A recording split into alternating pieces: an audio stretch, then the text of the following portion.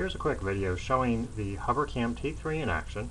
As you can notice, you're seeing the entire HoverCam software, HoverCam Flex software with this video. I've set the resolution to 800 by 600, and I've left the other default settings. Here you see a package as if it came in addressed to us here at Easy Photo Scan. As you can see, you can read the address very clearly as well as the delivery confirmation information.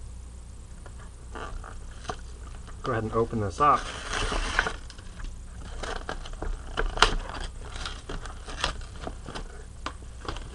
I'll let you see what we have in here.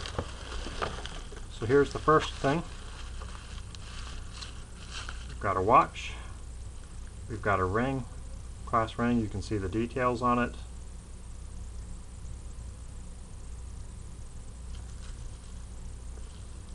Got a wedding ring.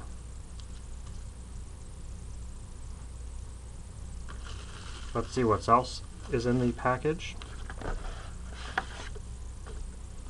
Copy of the Orlando Business Journal, just to show the text level that you could see at this resolution of 800 by 600 off of the T3 camera.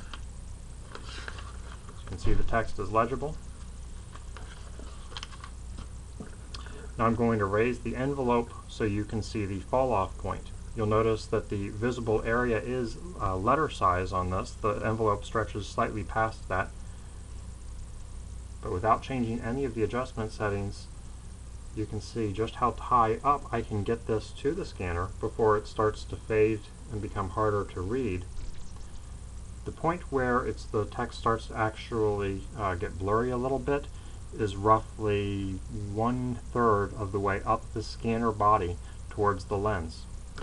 So you have quite an area there if it were a larger box as well, where you'd still be able to capture that information from without having to adjust the camera sensitivity.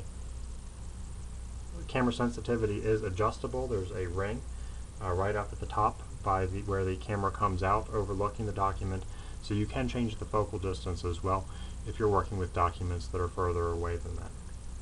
If you end up needing something that's a little bit further out than this, your best bet, since it is limited in the height of adjustment, would be to set it up on a ledge or on some sort of a book or raised platform. And again, you have a good amount of visibility there. Now, the further away that it gets, the lower resolution you're going to have. But as you can see, I can get pretty far away and still be able to make out the text that's on the document.